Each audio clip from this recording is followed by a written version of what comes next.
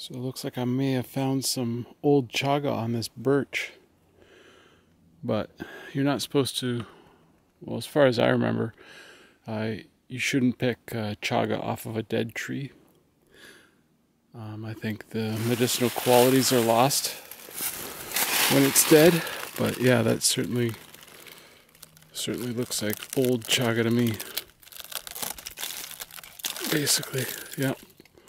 That's what it looks like underneath.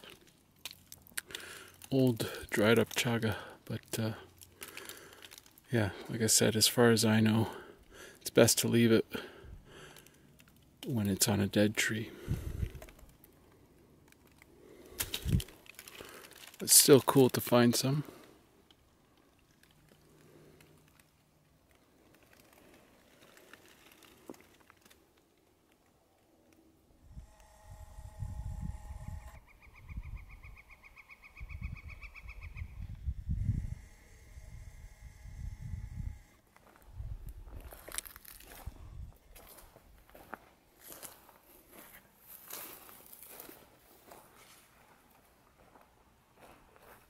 This property is like a deer farm.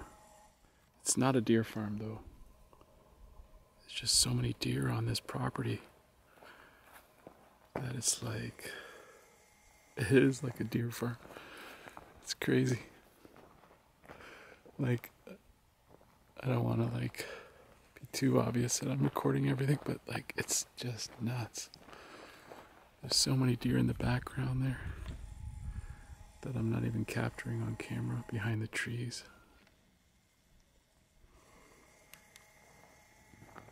It's quite ridiculous, to be honest.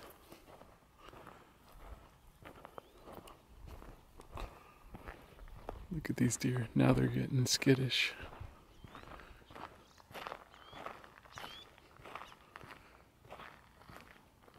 Oh, so many of them. Look at them all.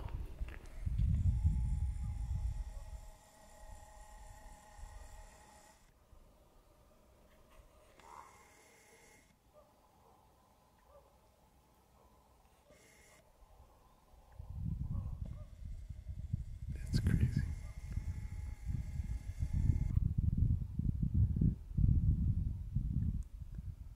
Like there's so many that I'm not even capturing on camera here.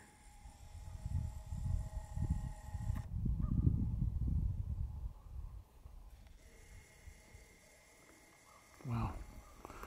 Whitetail. Whitetail deer.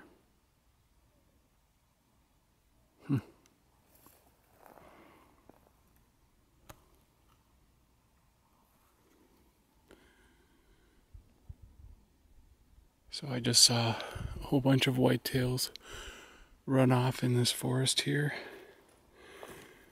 And it is non-stop droppings. Like, I wish I found this spot sooner. I'm sure that I would have to hike in quite a bit just to find some sheds, because maybe it's been picked through. I know some of this area has been logged and surveyed, but there's got to be a whole bunch of fresh sheds in here somewhere, even old ones further in. I definitely want to come back here at some point. Like, it's littered. The forest floor is littered with droppings, deer droppings. You know, so this is quite amazing. This is Crown land. So, you know, I'm not trespassing.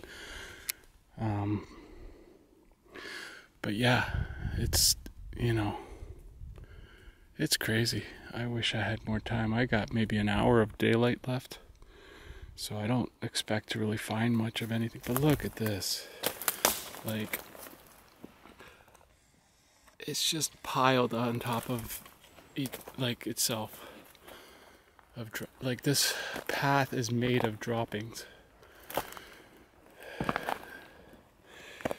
I can't even believe it. Well, I'm gonna give it a little bit, you know, try to find something, but I'm pretty sure this first little section here has probably been picked through quite a bit. But here we go.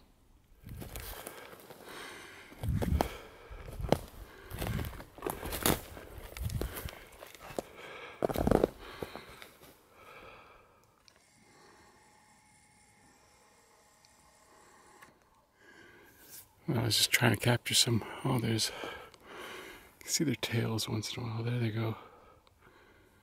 There's a bunch of deer there. There they go. You can see their tails kind of run off like flags. Yeah, it's just. I would say it's kind of overpopulated by whitetail in this area. I mean, I've yet to see a mule deer here.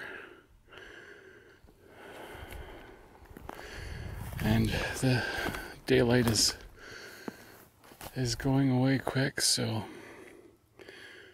you know, I'm just kind of making my way back to my truck along this ridge. And yeah, again, I don't think I'm going to find anything.